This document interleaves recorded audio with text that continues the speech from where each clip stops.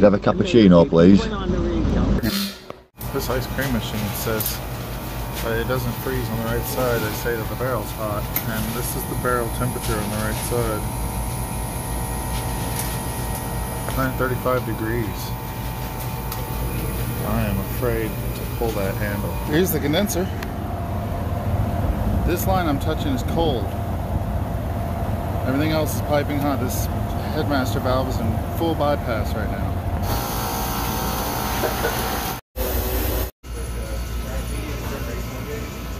This ice cream machine is heating its ice cream because it's low on refrigerant. Here's the standing pressures.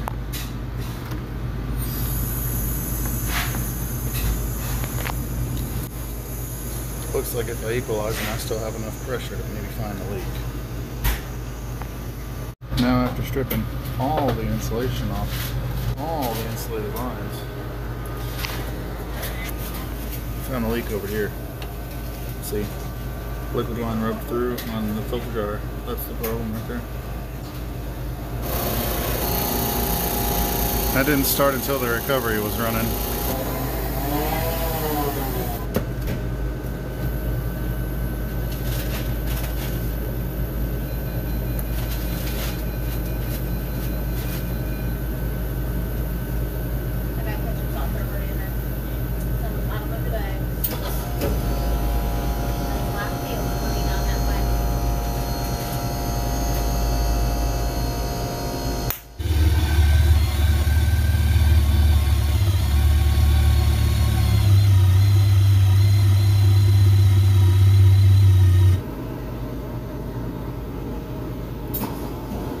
I got my temperature probes hooked up, barrel's full of mix, my refrigerant's low.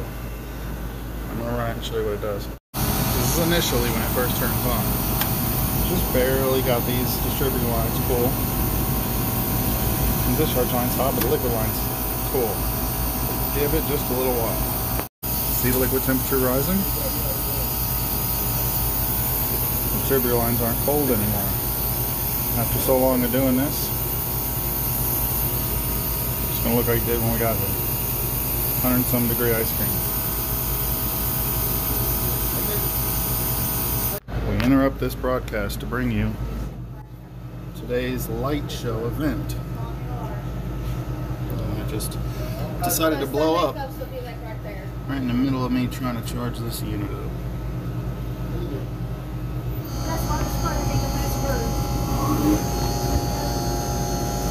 These three wires blew apart. Nice little hole it took out of that.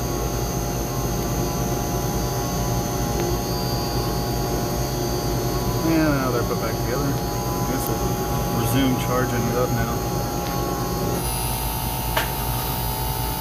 Now that it has refrigerant in it, look at the numbers.